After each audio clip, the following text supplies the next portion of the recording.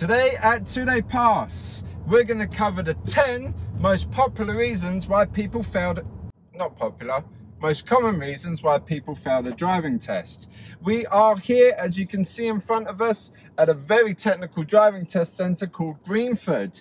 Now, on this 10-part series, I will be breaking each reason down into bite-sized pieces. So at the end of this video, you'll see clip 2 and 3 and 4 and 5 to a complete season. So I hope this is beneficial. If it is, please smash the like button and stay tuned for now. Reason number 10. Okay, so reason number 10 is reverse parking, and control is the reason why most people will fail reverse parking. Observations are super important. So what do you do? Where do you observe before you do your reverse park exercise?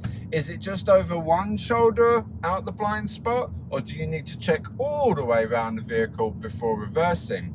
So this is a driving test route which I'm actually covering. So it's one of the test routes at Greenford, which will be following the signs to Rainer's Lane, which is a very popular route, and it leads into some of the reasons why people fail that if you don't know, you will fail. So stay tuned to the end of this season, because you will see every single little tricky part of this main test route, and if you don't know it, you ain't passing.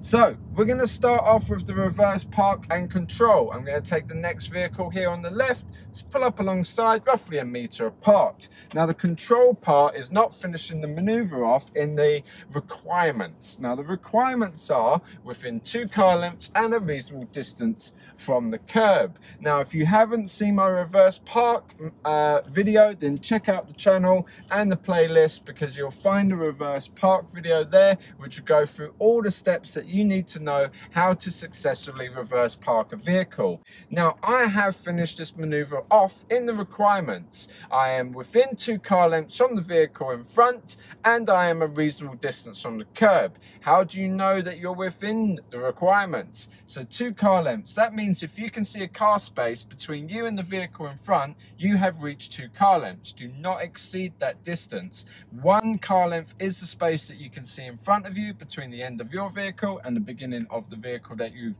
used to do your reverse park exercise. The second car space is the space that you're occupying. You can end up or finish the maneuver anywhere between this distance, but you must not exceed this. Another part of this requirements is the reasonable distance from the curb. You'll hear a lot of instructors tell you a drain width, or examiners mention a drain width. That's roughly a foot, which means from the elbow to the tip of your fingers. This is a foot, which is about the same width, all right, maybe not quite, but almost, as a steering wheel. That's quite a good reference, because you can see that and you know how far away you must be from the curb. Any further than this drain width or steering wheel, a foot away from the curb, is a fail.